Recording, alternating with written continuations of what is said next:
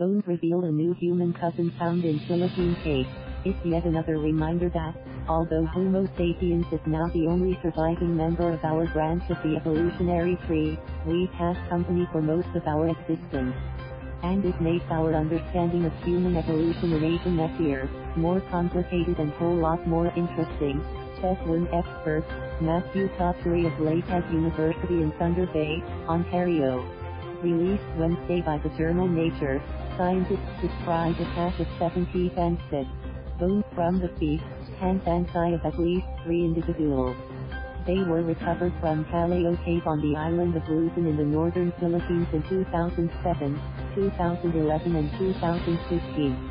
Tests on 2 samples show minimum ages of 50,000 years and 67,000 years. The main exodus of our own species from Africa said all of today's non-African people are descended from this place around 60,000 years ago. Analysis of the bones from Luzon led the study authors to conclude they belong to a previously unknown member of our Homo branch of the family tree. One of the toe bones and the overall pattern of tooth shapes and sizes differ from what's been seen before in the Homo family, the researchers said. They dubbed the creature Homo luzonensis. It apparently used stone tools and its small teeth suggest it might have been rather small body, said one of the study authors, Florence Detroit of the National Museum of Natural History in Paris. H. luzonensis lived in Eastern Asia at around the same time as not only our species but other members of the Homo branch, including Neanderthals, their little understood Siberian cousins the Denisovans, and the diminutive hobbits of the island of Flores in Indonesia. There's no sign that H. luzonensis encountered any other member of the Homo group, Detroit said in an email.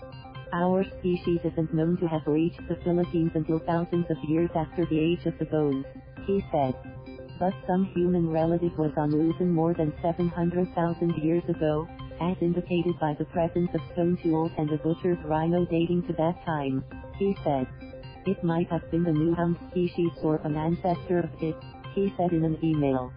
Detroit said it's not clear how H. luzonensis is related to other species of Homo.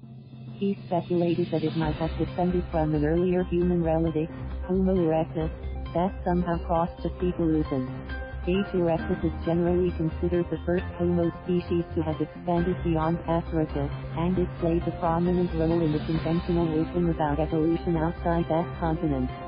Some scientists have suggested that the hobbits on the Indonesian island are descended from H. erectus. Tottery, who did not participate in the new report, agreed that both H. luzonensis and the hobbits may have descended from H. erectus. But he said the Philippines discovery gives new credence to an alternate view, maybe some unknown creature other than H. erectus also slipped out of Africa and into Europe and Asia, and later gave rise to those island species. After all, he said in an interview, remains of the hobbits and H. luzonensis show a mix of primitive and more modern traits that differ from what's seen in H. erectus. They look more like what one might find in Africa 1.5 to 2.5 million years ago, and which might have been carried out of that continent by the mystery species, he said. The discovery of a new human relative on Luzon might be smoke from a much bigger fire, he said.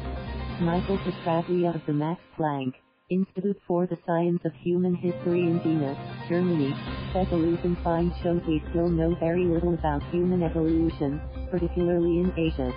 More such discoveries will probably emerge with further work in the region, which is under study, he said in an email. Thank you for watching. Please subscribe.